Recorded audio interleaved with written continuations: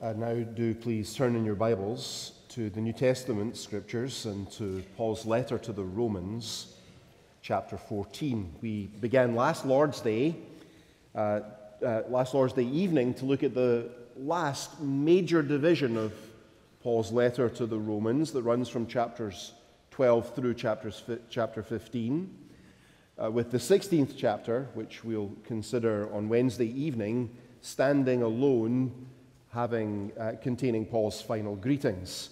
And dominating this section from 12 through 15, really casting its shadow over everything Paul is saying, is the theme of love.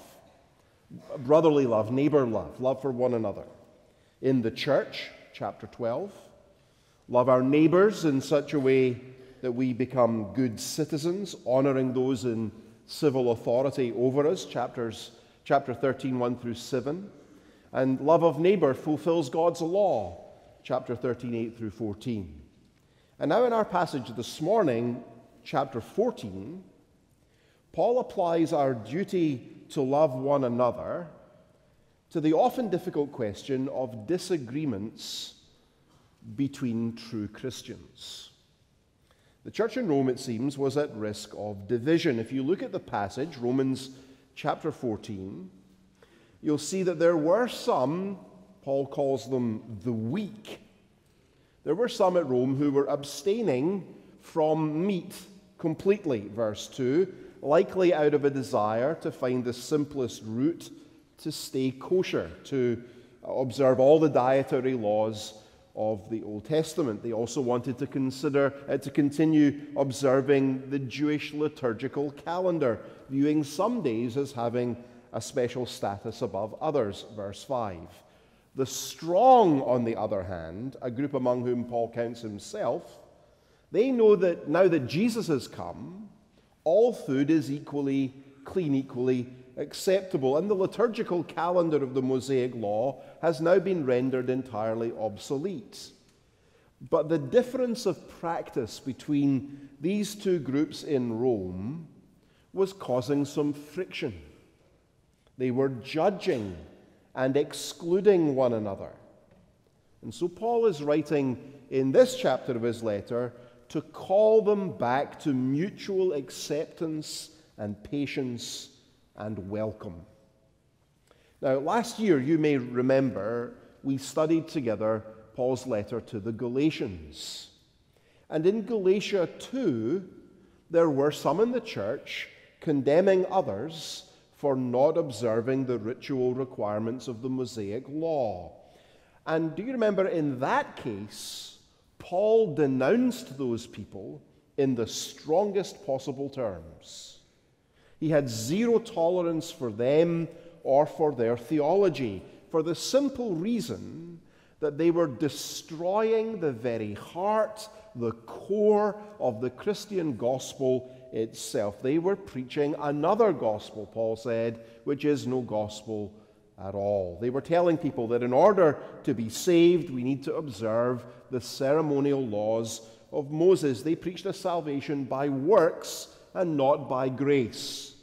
And whenever anything departs from the gospel of free acceptance with God through faith in the imputed righteousness of Christ, whenever anything undermines that message, the Apostle Paul is absolutely unsparing in issuing the most stinging and strident condemnation. And if you look at Romans 14, you'll notice at first glance a superficial similarity between the issues here in Rome and the issues Paul addressed in Galatia. Both in Rome and in Galatia, there were those likely from a Jewish background who felt they should still keep kosher and observe Passover and so on. But in Romans 14:1, Paul strikes a very different tone with the Roman Christians than he did with his Galatian audience, doesn't he? Do you see that in verse 1? You see how conciliatory and patient he is with the Romans? Now, how do we account for that? Is he perhaps playing favorites? He just likes the Romans better. Or has he changed his mind on the issues and now deals with it in an entirely different way? Why does Paul say to the church in Rome speaking about weak Christians who he thinks who think that they should observe the Mosaic ceremonies. Why does he say to the church in Rome regarding those weak Christians, you should welcome them, but not to quarrel over opinions? Whereas to those in Galatia who said you should keep the Mosaic law, he denounced them as believing a false gospel. How do you account for that difference? Well, here's the critical difference. Unlike in Galatia, at Rome, it seems, everyone agreed about the gospel itself. Unlike at Galatia, those who kept the ceremonies of the law at Rome did so, not because they thought that by observing them they could be saved, but because it was just hard, having grown up with them all their lives, to immediately go cold turkey all of a sudden and just stop now that they've come to trust in Jesus. But there's really no evidence here in Romans 14 that these people were denying that salvation is by grace alone, through faith alone, in Christ's blood and righteousness alone. Both the weak and the strong embrace joyfully and from the heart the same true biblical gospel. And so while Paul is clear that this is not the correct position to hold, he calls them weak after all, nevertheless he wants the members of the church at Rome to practice patience with one another as people work through the issue. He wants kindness and generosity to prevail whenever the core of the gospel is being held in common. He wants the church at Rome to be welcoming to genuine Christians, albeit weak Christians. Now, if you look at the bulletin, you'll see we call this message the virtue of a Catholic spirit. The word Catholic there, of course, doesn't mean Roman Catholic. Catholic is another word for universal. It's an ancient word that means universal.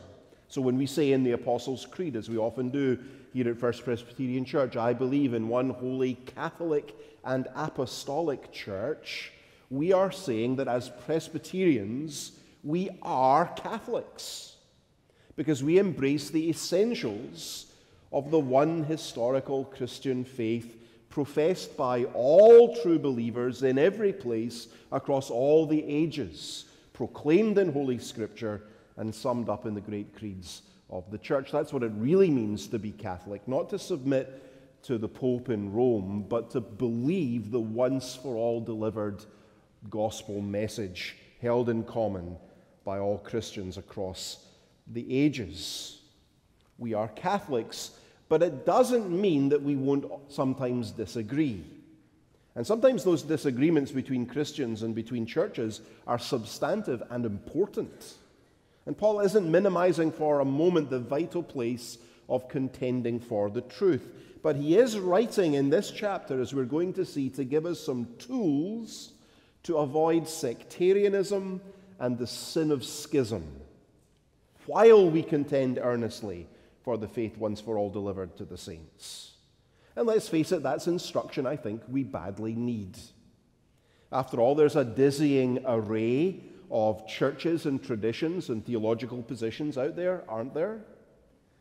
And so how should we treat genuine Christians with whom we have a difference of opinion on some of these matters? Or more pointedly, and closer to the issue in our passage this morning, how should we deal with those that Paul calls the weak? That is, how should we deal with Christians who are wrong? They are in error, but only on secondary matters. It is an error, but not a big error. We embrace the same gospel together. They're brothers and sisters. How should we deal with fellow Christians in that circumstance? That's the issue Paul is setting out to address. The chapter, you'll see, divides almost evenly into two sections, verses 1 through 12. Paul gives us reasons to welcome the weak. Then 13 through 23, a roadmap for welcoming the weak. So reasons to welcome the weak, and then a roadmap for welcoming the weak. Before we look at those two themes, let's pray, and then we'll read a portion of the chapter together. Let us pray. Lord our God, we ask you now for the help of your Holy Spirit, give us understanding, give us eyes to see and ears to hear, give us hearts that are receptive, grant us repentance where necessary and faith to walk in new obedience for Jesus' sake. Amen. Romans chapter 14 at verse 1, this is God's word. As for the one who is weak in faith, welcome him, but not to quarrel over opinions. One person believes he may eat anything, while the weak person eats only vegetables. Let not the one who eats despise the one who abstains, and let not the one who abstains pass judgment on the one who eats, for God has welcomed him. Who are you to pass judgment on the servant of another? It is before his own master that he stands or falls, and he will be upheld, for the Lord is able to make him stand. One person esteems one day better than another, while another esteems all days alike. Each one should be fully convinced in his own mind. The one who observes the day observes it in honor of the Lord. The one who eats, eats in honor of the Lord, since he gives thanks to God, while the one who abstains, abstains in honor of the Lord and gives thanks to God. For none of us lives to himself, and none of us dies to himself, for if we live to the Lord. And if we die to the Lord. So then, whether we live or whether we die, we are the Lord's. For to this end Christ died and lived again, that he might be Lord both of the dead and of the living. Why do you pass judgment on your brother? Or you, why do you despise your brother? For we will all stand before the judgment seat of God. For it is written, as I live, says the Lord, every knee shall bow to me, and every tongue shall confess to God. So then, each of us will give an account of himself to God. Amen. And we praise God for his holy word. Let's look first at verses 1 through 12 that we've just read together, and Paul's reasons to welcome the weak. You'll remember the expression Paul is using, the weak in faith, mentioned in verse 1, has a very specific meaning here. He's not talking about a lack of confidence or spiritual assurance. He isn't talking about temperamental timidity. He isn't telling the extroverts to play nice with the introverts or the jocks not to beat up on the nerds. That's not what this is about. He's talking about theological and convictional weaknesses. It's not a fatal error these people have made, but it is an error. And yet for all their errors, they are true Christians, brothers and sisters in Christ, Paul says. And so he wants us to welcome them, verse 1, but not to quarrel over opinions. That last phrase, by the way, really clues us in to the apostle's primary targets here in this chapter. Notice carefully, he isn't mainly correcting the errors of those who are weak. Calling them weak is about as forceful as he gets with them. No, Paul's primary targets in chapter 14 are the strong. He goes after the Christians who have a much clearer grasp of the implications of Jesus' first coming, like the Apostle Paul himself. In verse 14, these strong believers know that nothing is unclean in itself. And that verse 17, the kingdom of God is not a matter of eating and drinking, but of righteousness, peace, and joy in the Holy Spirit. They've got that crystal clear. But while they're playing the part of theological watchdog, quick to denounce their weaker brothers and sisters for their mistakes, Paul wants them to understand that what they have overlooked is that they themselves aren't seeing the implications of the gospel in an entirely different area of their own lives. They are using their clearer understanding to validate and justify their judgmentalism. They judge and exclude and look down upon those with whom they differ. Their commitment to doctrinal purity has masked their failure to practice a Catholic spirit. And that's an attitude, I think, we see all too frequently in the days in which we live, maybe especially in Reformed and Presbyterian circles such as our own. We love sound doctrine, don't we? We like to be right. And that's all well and good. But it should never become a license to look down on those who are still working things out. And so Paul offers here three primary reasons why the strong should welcome the weak. The first reason has to do with God's own welcome of us. God has welcomed us and welcomed them, and we are not wiser or purer than he. So look at verse 3. Let not the one who eats despise the one who abstains, and let not the one who abstains pass judgment on the one who eats, for God has welcomed him. Who are you, verse 4, to pass judgment on the servant of another?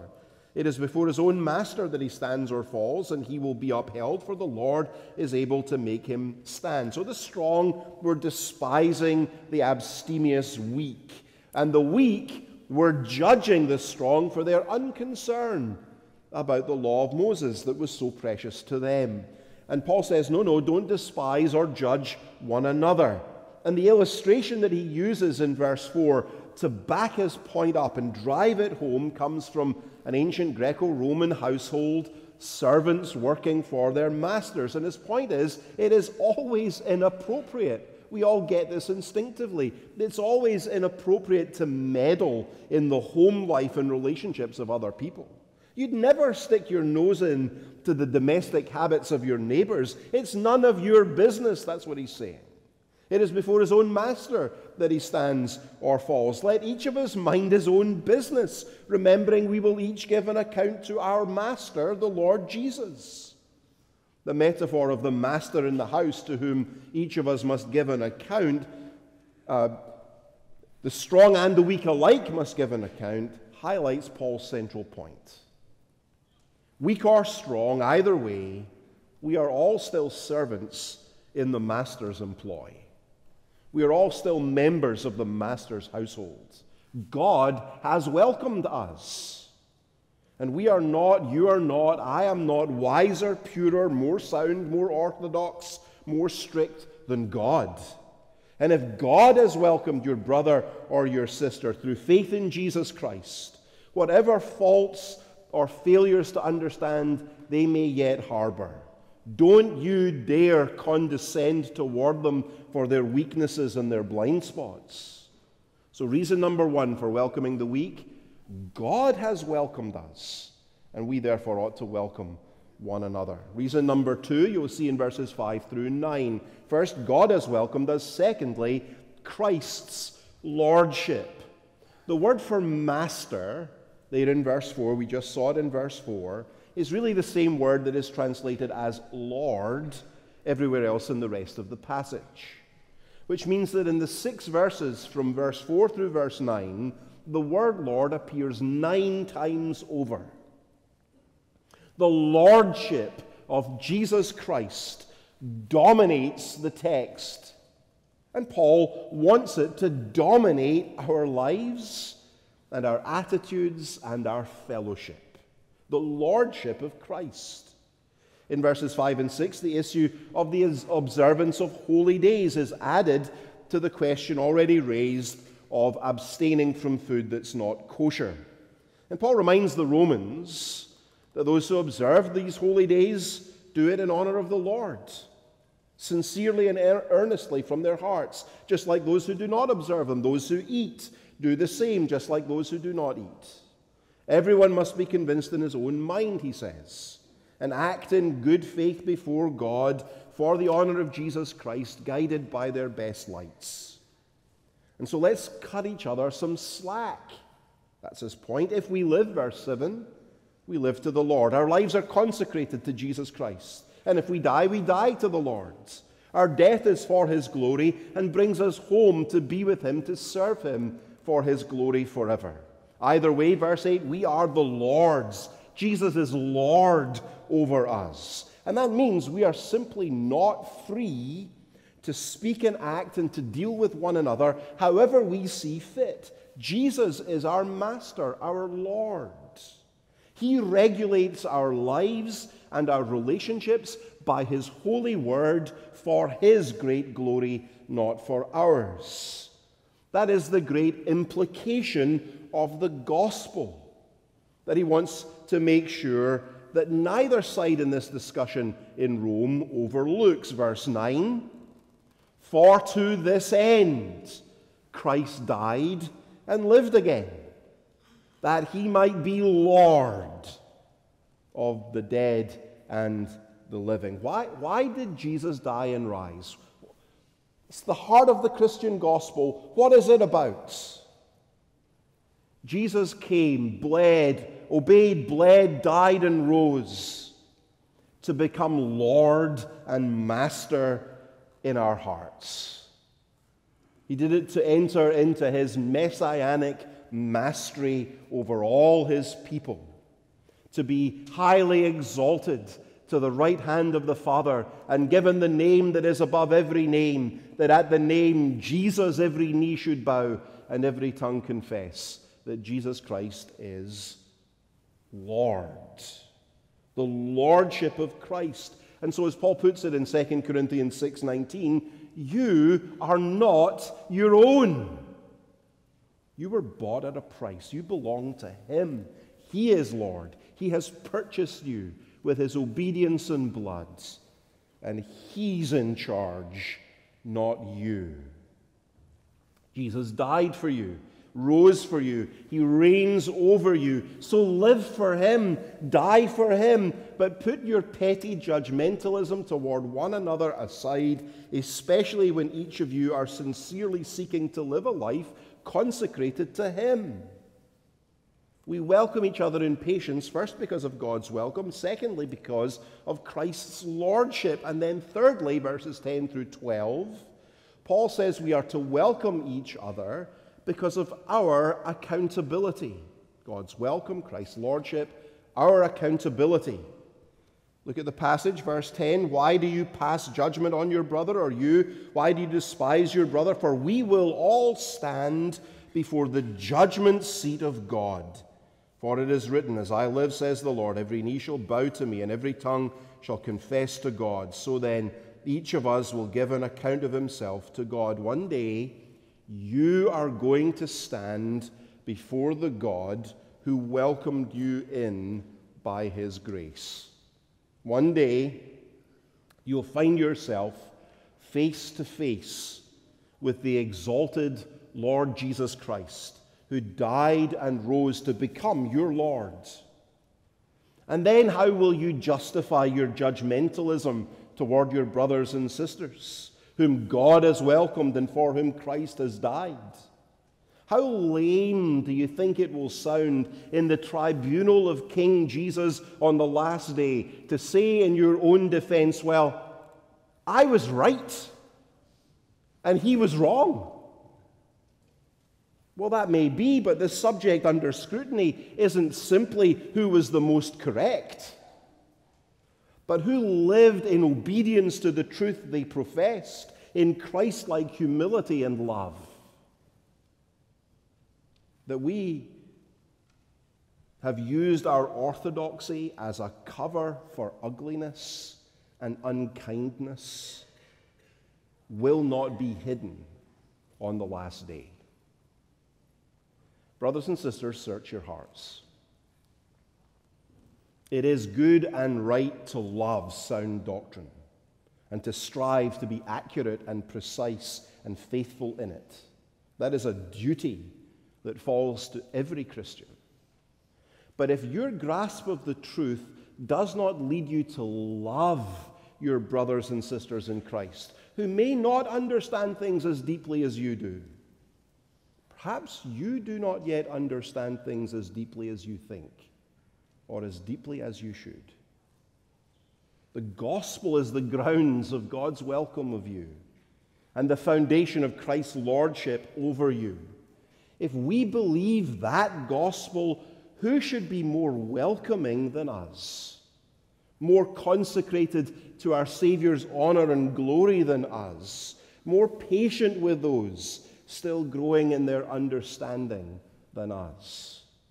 So 3 reasons to welcome the weak. Do you see them? God's welcome, Christ's lordship, and our accountability. Now look with me at verses 13 to 23. and the roadmap Paul now gives us for doing this thing, for actually welcoming the weak.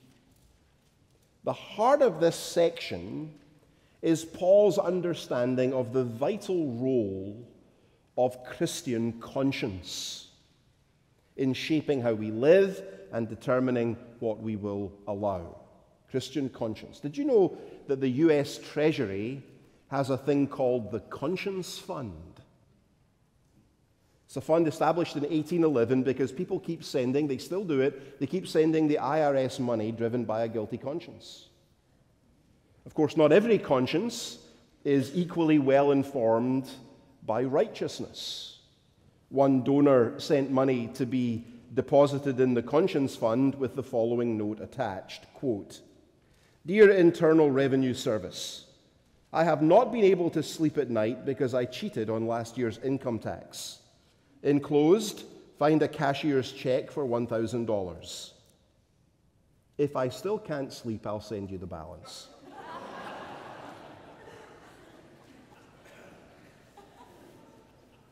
Conscience is important, but it has to be informed and guided and made strong by the Word of God.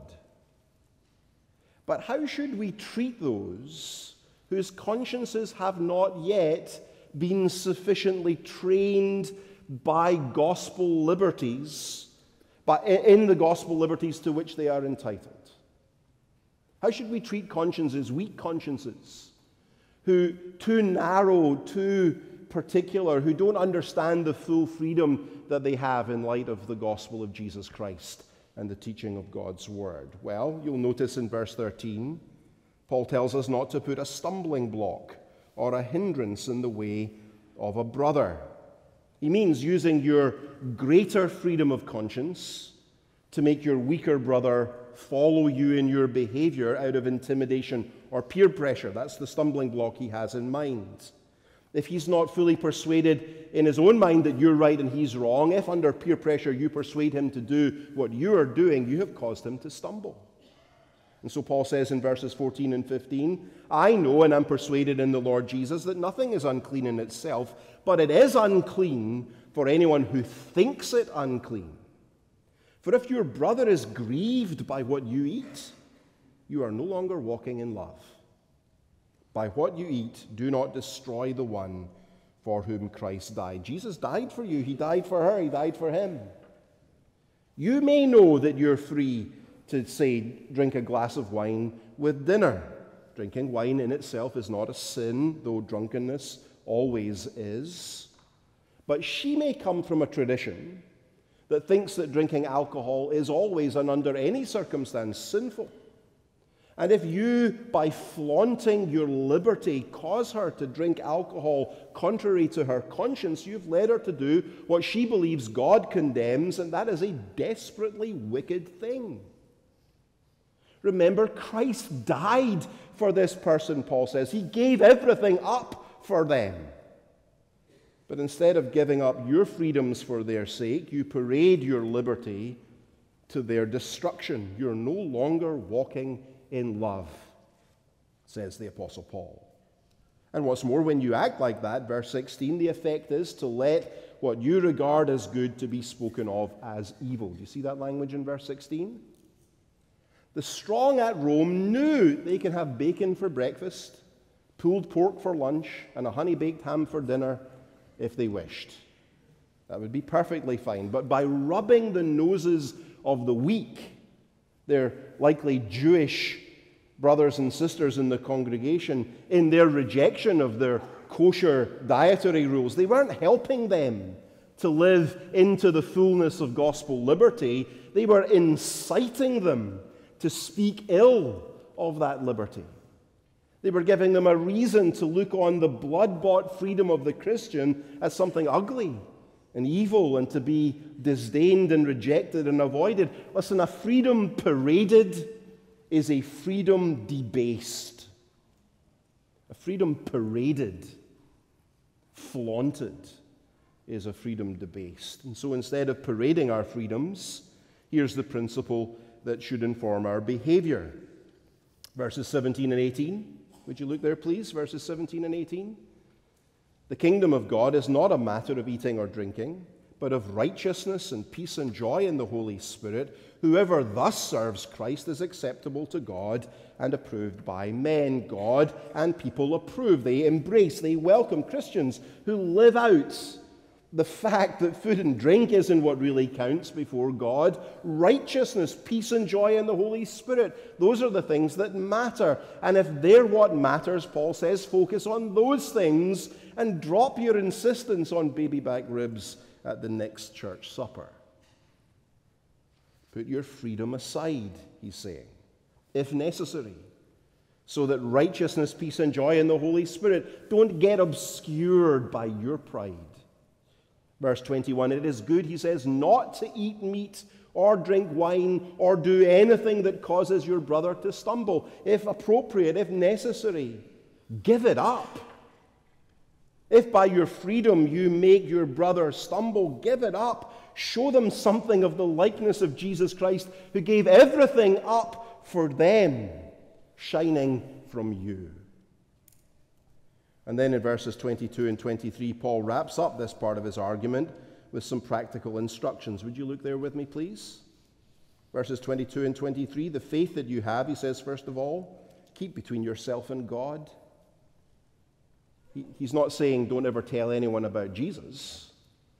He's talking to the strong, remember, the ones who know better, who have a strong faith and informed conscience. They live in the fullness of gospel freedom. And he's saying, okay, so you can have sausage on your pizza and you can have a glass of wine with your dinner. You know you don't have to celebrate Passover anymore. That's fine. But would you keep it to yourself and God, please?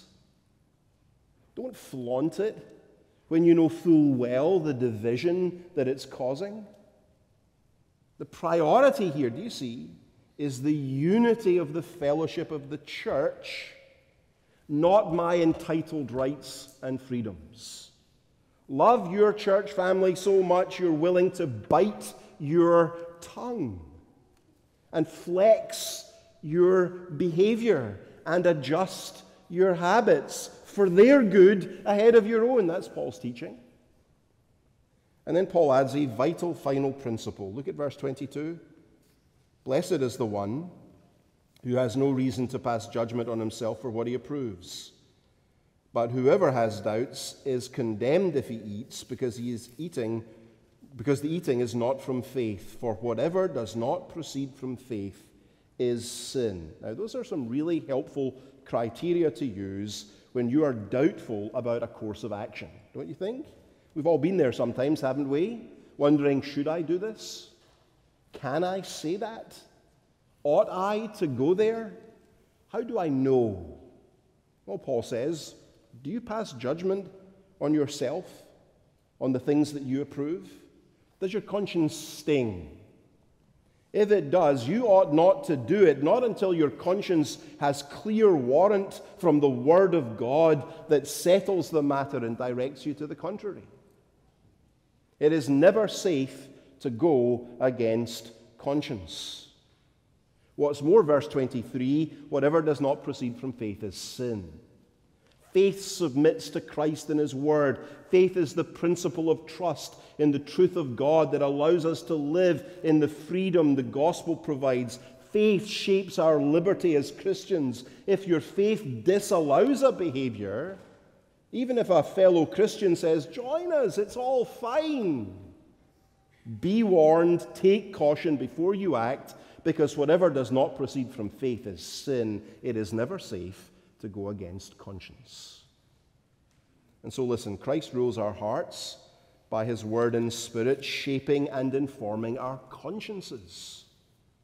And it's our duty to get our consciences shaped by the Holy Scriptures so that we can be as free as the gospel allows. But those who are more free never help those who are less free to embrace the true bounds of their freedom by despising them for their bondage. The roadmap to welcoming the weak, Paul says, is the Christ-like path of sacrifice. Give it up. Surrender. The kingdom of God is not a matter of eating or drinking, but of righteousness and peace and joy in the Holy Spirit. That's what counts most. Are these the things that count most to you? Or are you all wound up about the color of the carpet, or the timing of a meeting, or the music you don't like, or the behavior of others you think ought not to be tolerated in the church? Give it up, you mature Christian. Christ died for them as well as for you. You're not wiser nor more holy than he. If he died for them, like him, you must die to yourself. Give up your liberties for their sakes, that we may be one to the glory of Almighty God. May he make it so. Let us pray. Our Father, we are all of us prone, we confess, to justify our judgmentalism because we believe we're right, using it as a cover for our contempt of those we think are wrong. Please have mercy on us and forgive our sin. Teach us that gracious humility that puts all who see it in mind of Christ, who gave himself up for us. Enable us to give ourselves, our freedoms, our rights up for our weaker brothers and sisters, that we may nurture and encourage them toward the fullness of that freedom that is our birthright in Christ. For we ask it in Jesus' name. Amen.